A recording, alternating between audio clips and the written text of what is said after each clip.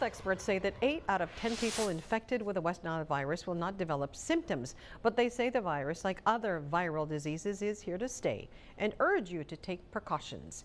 KTSM 9 News reporter Skylar Soto has a story. West Nile is one of those viruses that is transmitted by a mosquito. The city confirmed its 5th case of West Nile virus, all with underlying health issues. We do know, though, is that if you have symptoms, they're usually pretty mild. It's usually a flu-like illness, but then there are some symptoms where it can be a lot more dangerous. And ways to prevent the virus are the 4 Ds. D, dress, dusk and dawn, and drain. It means that you can wear pants and you can wear long sleeve shirts. And that's a way that you also are going to be preventing the mosquitoes from biting you or exposing your skin to mosquito bites.